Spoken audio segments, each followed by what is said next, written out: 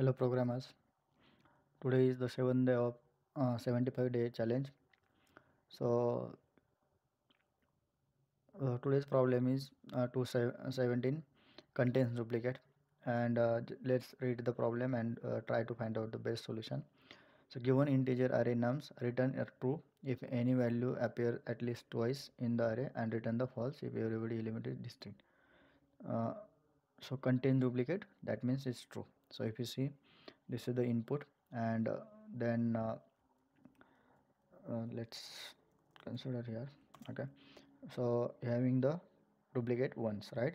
So that means return the true in this array contains duplicate. Okay, so as I said, if there is a uniqueness, and uniqueness we need to find out, you can go with the hash map or hash set. Okay, so now best way we can go, there is no need to use a hash map as it will consume more memory, as we just need to check if that element is present or not. Okay, and if you can go with the set, so it will be the same as the array, the size of the array, and that will be there. So what will be the time complexity? If you time complexity will be the O of n, as we are iterating on the n. Okay, of O of n.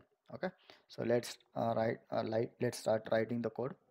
So first we are going to use the set of integer. Okay, then set, we can say set new as set. Okay, then let's write the for loop on the integer. Okay, num of nums. Okay, then if, okay, set dot contains, right, contains what? Num. If num is content, that means duplicate, return true, directly return to true. There is no need to check again. Okay, as we need to check only contains true or not. Then add every time, set dot add nums. Okay, and if at the end of the loop, return false.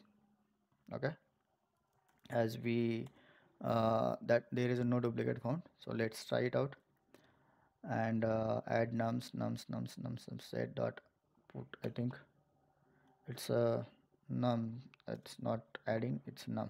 Okay, yeah, let's submit it.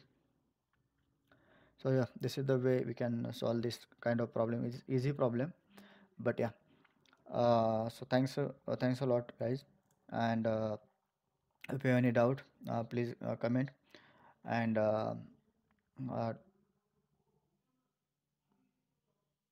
if you like the video, please hit button, and then if you have any doubt or anything, please comment it, and uh, click on the subscribe button so you don't miss any update from the channel. Thanks.